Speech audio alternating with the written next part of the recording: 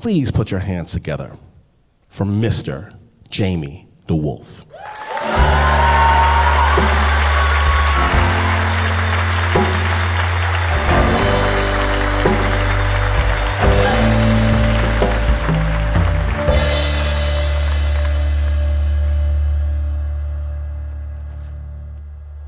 My daughter loved bedtime stories. Tucking her in, I'd read her 3 fairy tales a night before she'd finally fall asleep. Her favorites were Cinderella and Sleeping Beauty, but there was one I'd always skip. When she'd ask me why I wouldn't read her Red Riding Hood, I said I can't. It gives me nightmares. Maybe someday when you're older. I'd kiss her goodnight, lock the windows, check the doors, and smoke alone on the porch at midnight, knowing there's worse than wolves in this world. Vallejo, California. I'm 21 years old. My girlfriend's 23, and we moved with our newborn daughter into the only apartment complex welfare can afford. The rent is cheap because we're the first room next to the only door of a 3-story complex, and the doorbell is broken. So every hour, people are pounding on the front door, waking up my daughter from the crib and sending us screaming into the hall, "Next time, call first." The complex is next to a bus stop and a porn store. We sleep with a baseball bat beside our bed, and the only thing that separates us from the street is that door and our deadbolt. All I want is to shut out the world, to ignore the slurred screams from the second story, the passed out people on the sidewalk. But I can't ignore the girl in the hallway. It's hard to. I see her every day. She has a got-to smile, messy brown hair, and a doll that dangles from its only arm. Every day she asks me, "What's your baby's name?" I say, "It's Nadia, remember?" She always wants to come inside, but I don't know which door she belongs to. Don't want parents to watch her going into a stranger's home, so I say, "Maybe another time, okay, honey? Why don't you go run along now? Go play." Every day I see her, coloring books on the staircase, just another part of the complex, like the white guy on the porch with bad tattoos who asks me for a cigarette every time I take out the trash. Every morning, "What's your baby's name?" I answer, and she never remembers, till it becomes just another noise like the gunshots a block away or the sirens that become my daughter's first lullabies. One day the girl is crying, so she's hungry, so we finally invite her inside, and I give her cookies and milk like a stray cat. She wants to stay, but it's our daughter's bedtime. "You gotta go to your own home now, okay, honey? I'll see you tomorrow."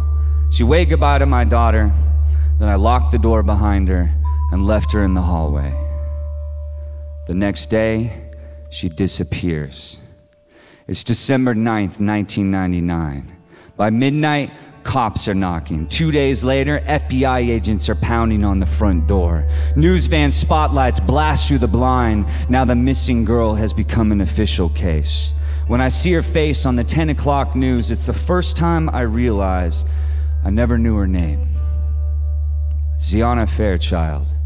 She's 7 years old. Born in prison to a mother-in for auto theft. They sent her to her great-aunt in Hawaii to grow up swimming in warm waters until her mother demanded her back. Xiana's only lived in our complex for 6 months. The rumor is her mother's been running meth missions down to Mexico and leaves Xiana for days alone on the staircase. The neighbors 2 doors down have been feeding her, even called Child Protective Services, but nothing changed. The rest of us did nothing and locked our doors to a girl we saw every day.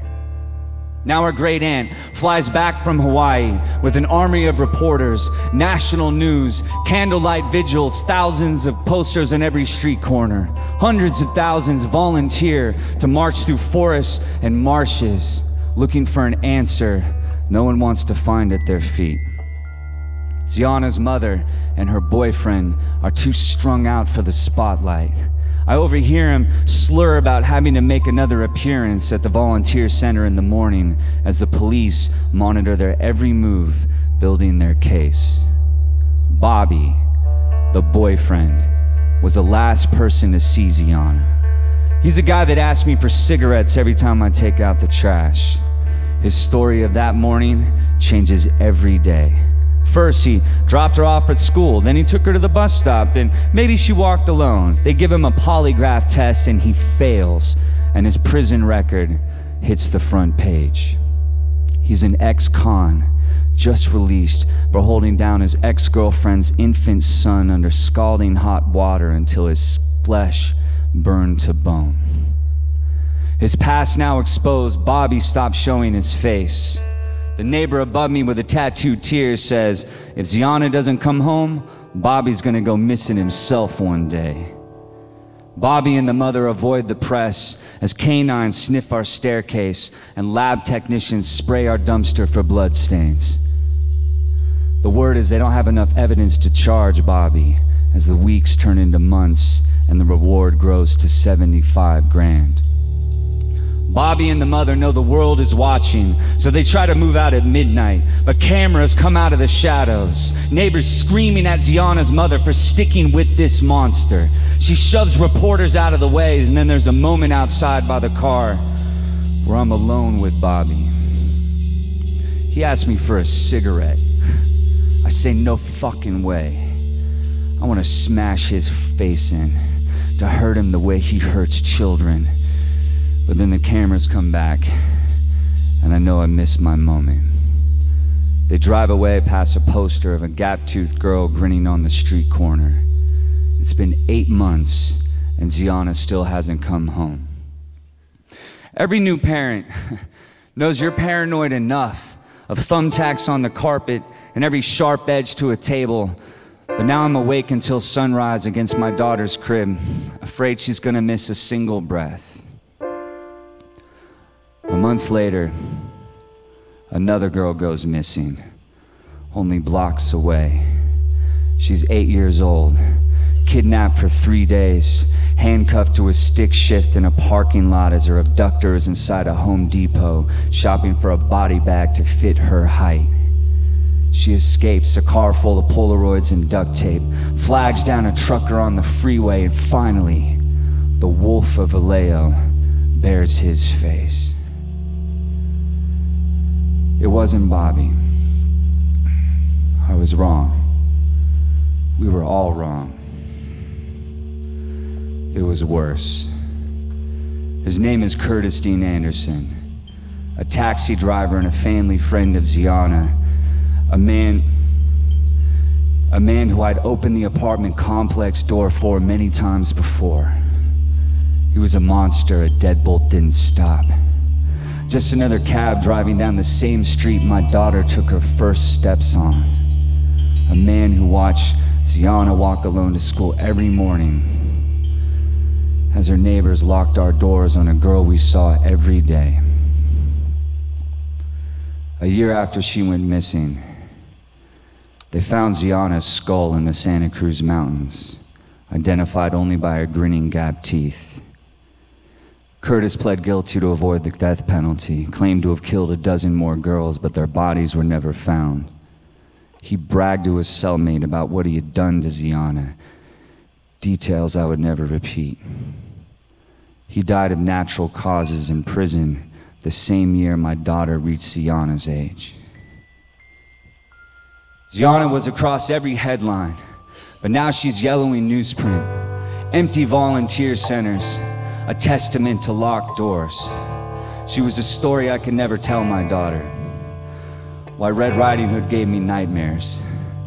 Some girls never make it out of the forest. Some stories children should never hear. It's been 15 years, and I wish I had someone to apologize to. I don't know if I could have saved you, but I could have done something. Could have invited you in instead of shutting you out with the deadbolt. I'm sorry. I can't drive past our old apartment complex without thinking of you trying to open our door with 7-year-old arms. I didn't know your story when you were alive, but I can tell it now and ask the world to remember your name. Xiana Fairchild, the girl I left in the hallway.